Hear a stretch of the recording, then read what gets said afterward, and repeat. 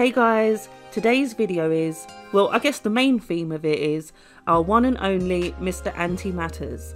It's going to feature my Tetramorium Bicarinatum, which were obviously made very popular by Anty Matters. And if you haven't already checked out his colony, you have to go over to his YouTube channel, as his colony is insanely huge. And I'm also going to be showing some products I got from antymatter.com. Check it out, I'll leave all the links in the description. First up, my Tetra are in a Wakushi Saturn XL. As you know, I frickin' love the Saturn Outworld nest, and they contain these little ladies no problem. Don't forget, if you want one yourself, use discount code ANTSENGLAND to save yourself 10%. Anyway, the Tetra are growing super fast, and the Outworld is always pretty busy. So finally, I got myself one of the mini hoovers with the Anty Matters attachment hose, as maintenance was becoming an all-day job, as removing one little bit of roach normally had several workers climbing up the tweezers. It was a nightmare.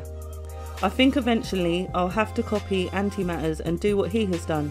He has a designated waste outworld, so he puts all the rubbish in that, and the workers just go back home when they realise there's nothing in there for them, making separating the ants from the waste much easier.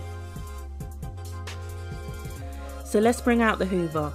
Now, I was on the phone to Mr. PJ Ants when I was planning how I was going to tackle this, and PJ was telling me the advantages and disadvantages he found with using the hoover with ant cleanup. So I already had a barriered tub ready to empty the hoover, but while chatting to PJ I knew that I could solve some of the minor issues to make it more efficient for me. So I decided to barrier the first 6 inches or so of the tube that is attached to the hoover, which is probably the obvious thing to do anyway.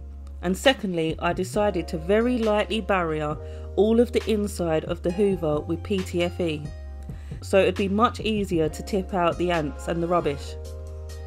That way, if my plan worked, ants would only be able to cling to the sponge filter inside the hoover and nothing else.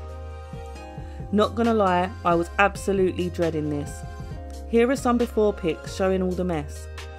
I know it looks bad, but with thousands of ants, you have thousands of ants worth of mess. Now them little fluffy mounds would have filled the hoover straight away, so I spooned out the bulk of that beforehand and put it in the barrier tub because it was filled with ants too.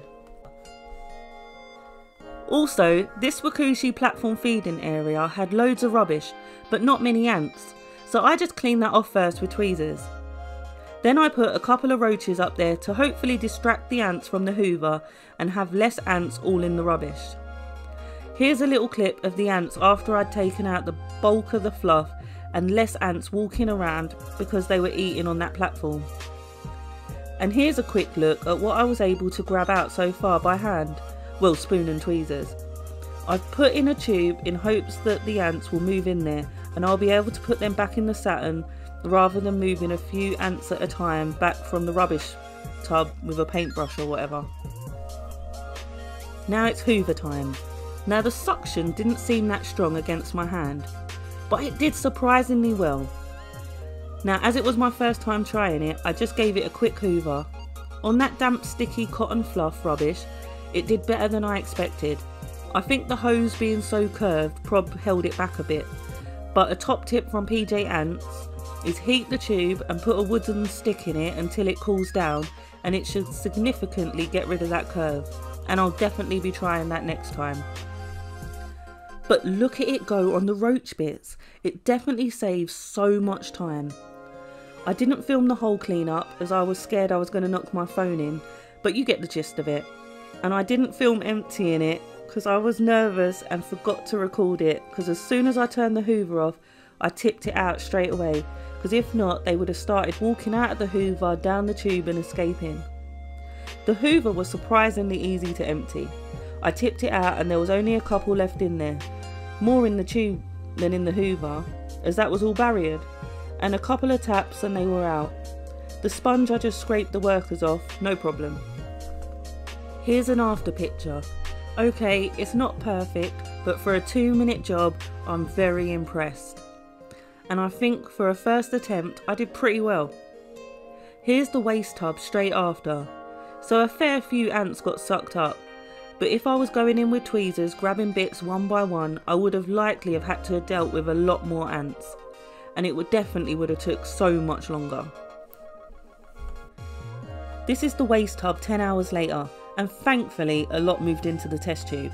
So I'll either pop that tube into the Saturn, as I have 2 spare spaces free in that, and put a fresh test tube in the trash tub, as there's still quite a few workers not in the tube walking around, or I'll just tap these out into the Saturn Outworld and use the same tube again. Overall, I'm very glad I got the hoover, and I may even ask Anty Matters if he could possibly print some attachments for the end of the tube, maybe like a scraper on the end or something to loosen up the more stubborn areas. Now for the Anty Matters original products.